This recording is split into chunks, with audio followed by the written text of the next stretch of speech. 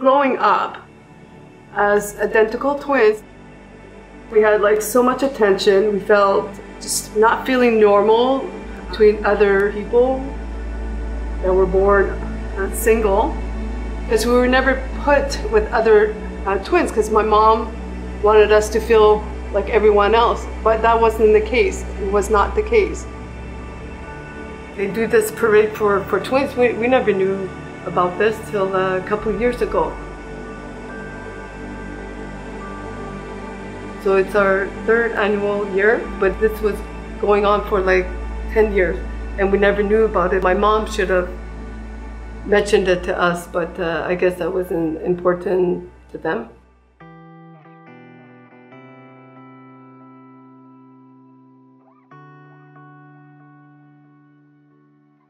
My mom's character, she had a big heart, my mom. She was a model. She was absolutely gorgeous, my mom.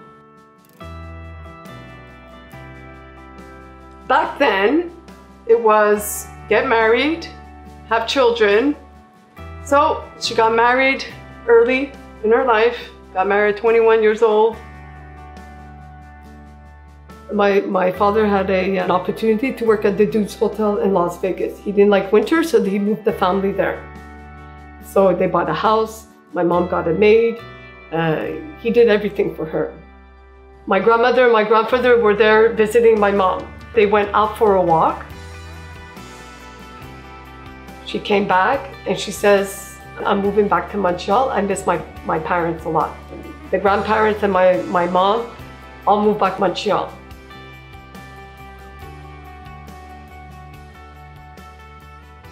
Then, lo and behold, she found out she was pregnant. She was 27 years old. She was alone. She ended up being on welfare because she had to take care of us, but she went to drink a lot. That's when the social welfare took us.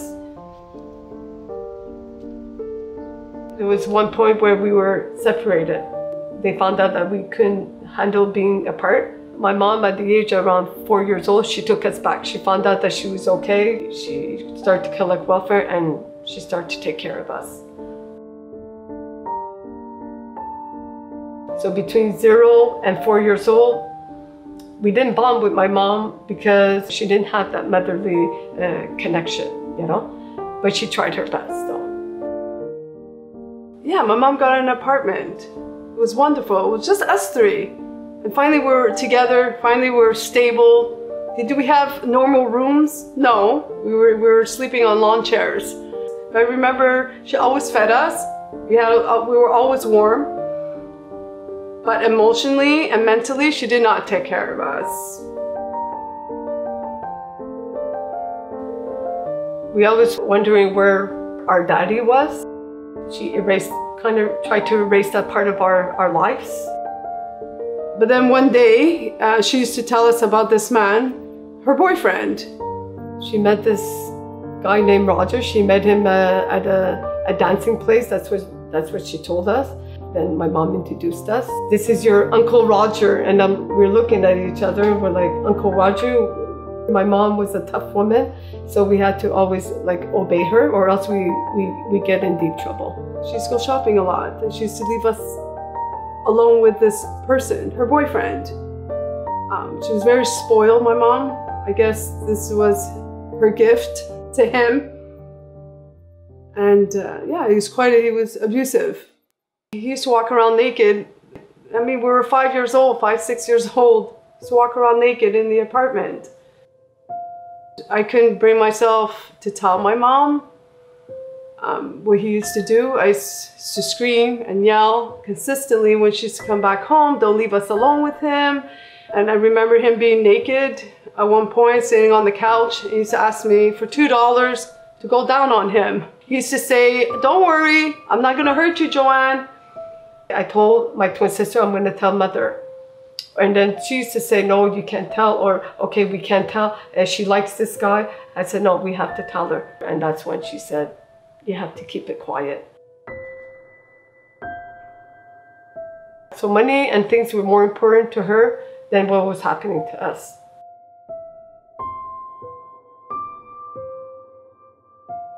So then this is when we start to feel closed in. This is when, and she used to say, I'll be a mean mother to you guys if you tell. So we grew up like that. And my real father in Las Vegas passed away. We didn't even know we had brothers and sisters. 2 sisters and a brother. And we're like, who are all these people?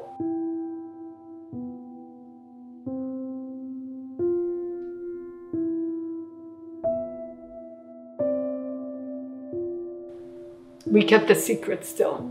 Johanne used to say, well, let's go tell our older sister what happened. And I said, well, if we tell her what happened, we're all gonna be separated again. She tried her best. We didn't have that love with her, ever. Because when she was here, I swear to God, she never said she was sorry. She was a hard woman. We saw a lot of abuse in the house. She was a woman who could never say she was sorry. But today, we feel her love like we've never felt before.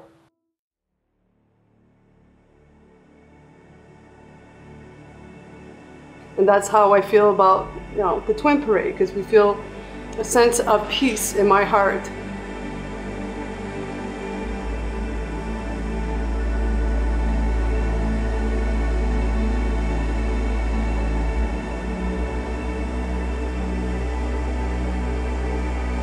Today we're celebrating and we just feel normal.